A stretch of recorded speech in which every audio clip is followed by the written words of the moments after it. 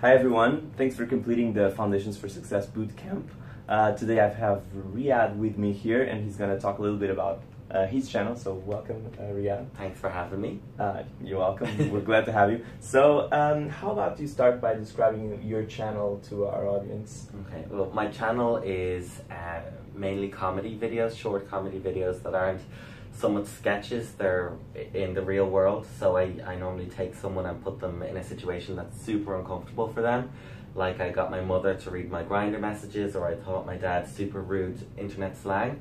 But then from time to time I get a bit more serious and I do some stuff for anti-bullying or for the LGBT community. So okay. Whatever's on my mind that day. That's great. And how hard was it for you to get to the level of success? How many subs do you have right now? 74,000. Okay, 74,000, that's a lot. How did you get your first 1,000? Let's start there. It is so hard starting off, and anyone who breaks through that barrier of 1,000 subs, I find that I have a huge amount of respect for them, because that's the hardest first 1,000. And what you'll find is after you start building past that, it snowballs. And I've got friends that are, say, 250,000 subs, and they're daily getting 1,000 every single day. So how I got my first 1,000 was just being consistent, really putting a lot of effort and time into my idea generation, thinking of, you know, what do people genuinely want to see, and trying to not leave such a huge gap in between uploads. And just being friends with the YouTube community, getting advice, free advice from other creators. That's great.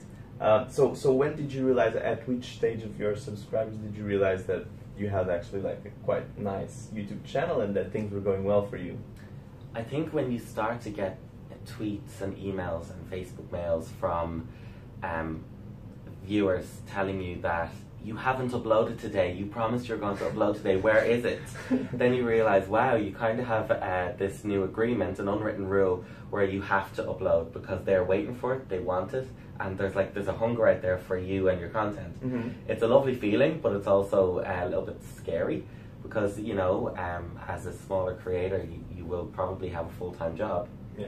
And to find the time to make the idea, film the video, edit the video, upload the video, market the video to the public, that's a lot of time. Yeah.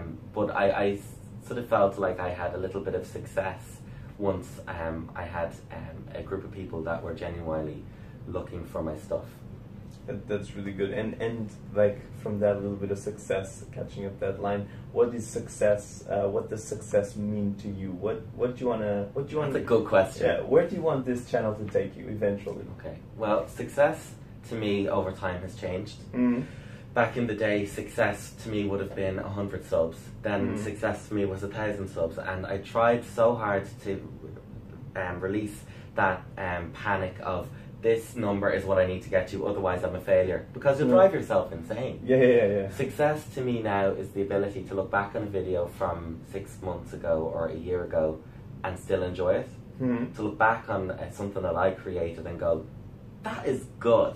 You know? Do you look pat on your back and not look back on your stuff and feel cringy or wanting to delete it? To think that your work has had a positive impact on someone. So if you begin to get emails from your subscribers saying, your video really helped me out on a tough day, it made me smile, or your video helped me come out to my parents, that means that you've had some effect on their mind and their life. And if it's a positive effect, then that's success to me. That's great. So we have a lot of people trying to start their channels right now. Most of these people have been through the bootcamp of Foundations of Success. You obviously are at a slightly different level at the moment. What are the, let's say, the 3 things that you think a new creator must have to have a successful channel?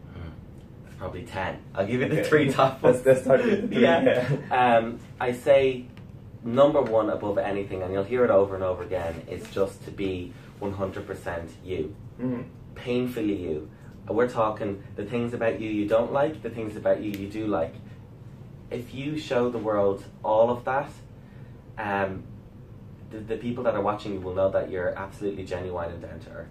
You know, and my day job is I'm a radio host, and from time to time I'll have to do the radio host voice, which is like, hello and welcome to, you know, it's a bit, when I go and film a video, I almost have to slap that out of myself and go, Riyadh, who are you? Where are you? Find yourself again.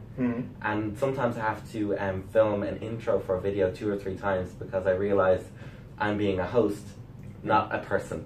Okay. So be you, be a person, be human, be relatable is number 1, because people are watching you, not television, because they can't find you on the television. Everyone on TV is glitzy and glammy and a little bit fake, in my opinion.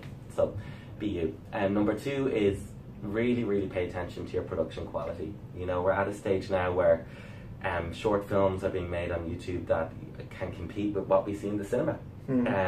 We're at a stage where people put a huge amount of time, money and effort into the camera they have, the microphones, the lighting. I'm not saying go out and spend your entire month's earnings on production equipment, but invest. Maybe take a step back for a month or 2, save up some money, or ask for it as a Christmas gift or a birthday gift, and then just go for it with some really great equipment. That way you're going to look slick, you're going to be at the same level as the major creators with millions of subscribers, and you know, at the end of the day, all people are getting from your video is a visual and an audio, and if your visual or your audio is lacking, then you're already at a disadvantage. So look at your quality. And then number 3 is just integrate yourself into the community. You know, YouTube is a fantastic place to make friends, to find a lover, to find business. You know, and I kind of have found all 3 in a way, just by accident, and it was by just leaving myself open to the idea of making those connections. And sometimes you can find someone that, you know, you might go on a date with who is also a creator, but at the same time you really want to collaborate with them in a video, and you also want to do a brand deal with them. It's a weird but beautiful mixing pot of different people, and you'll make friends globally. I have friends in Canada, the States, Mexico, Venezuela, Saudi Arabia that I never would have met if it wasn't for this amazing website. It's really good 3 advices. Well, any other thing you want to say to our creators before we finish this interview? I say keep doing it, push through that barrier of 1,000.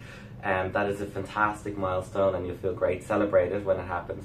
And when you're making content, my number 1 piece of advice is, before you take that camera out of the box and put it on the tripod, before you click record, ask, would I watch this video? And if the answer is no, then don't make it, it's a waste of time. Only ever make content that you genuinely yourself would click on and want to watch. Because if you're not willing to watch it, then no one else is going to be willing to watch it. So yeah, and make stuff you're passionate about, you know? Like, think of what in your world do you do well. Are you a vet? Are you a radio presenter? Are you a gardener? There is a market for every passion on YouTube, and just maybe start off by doing that. Thank you so much for coming. No this problem. was a great way to wrap up this interview. Thanks for having me. And thank you for doing the Foundations for Success bootcamp. Stay tuned, because we will have more bootcamps in the Creator Academy. See you. Bye.